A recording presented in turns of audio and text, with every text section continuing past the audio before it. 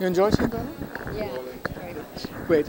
Yeah, Eili Harboe, one of the shooting stars 2018, and she made a very, very great job on Thelma. But now you're here as a shooting star, so how humbling is it for you being one of the 10 that's been selected?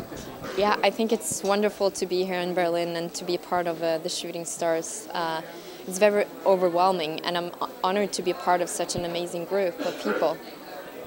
And you told before that there's a new coming age in the Norwegian cinema, like the Nordic noir genre. So some words about that. Yeah, I think the development of the film industry in Norway is very interesting. I think it's some films are more commercial and more genre-based, and some are more like drama, but still captures I think both captures still the Nordic feel of the cinema, and I think that's something we should keep and try to further develop. And I think, I don't know exactly what it is, but I think what makes Scandinavian films unique is the nature, definitely, and the light is very bright in a way, and maybe our culture and heritage with our mythical kind of folk tales that inspires us to treat nature in a more like mystical way. I don't know. I think it's something that we take with us in our creative work, and with Thelma, I feel the cinematography also captures that like brooding sense. Yeah.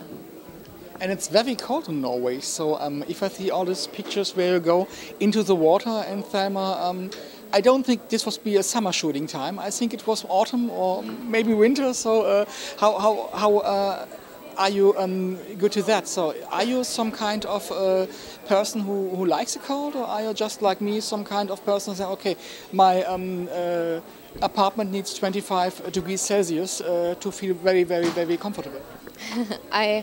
I think I enjoy the cold in a way. I'm not that much into winter sports. I wish I was, but I think it's difficult because in Thelma, especially when I had to go into the water, as you mentioned.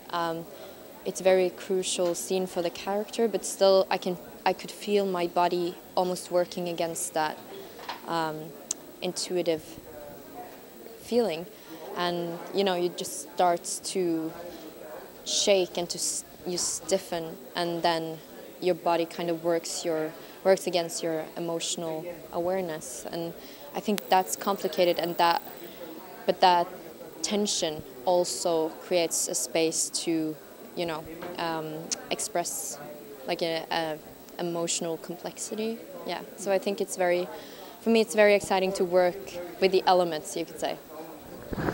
A festival like the Berlinale is some kind, I think, of a platform, especially for young actors, and maybe meeting new producers, meeting new directors, maybe getting the next project started. So are you maybe have made some contacts until now, or did you hope to make some contacts maybe to get your next role here? That would be incredible. So far I flew in yesterday, and we haven't had that much time yet, but I know that a part of the schedule is meeting with casting directors, for instance, and producers, as you mentioned.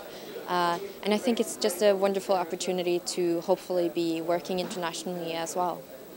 Norway is not so far away from Germany. Maybe you learned a little bit German in the past, so do you know a little bit of the German language?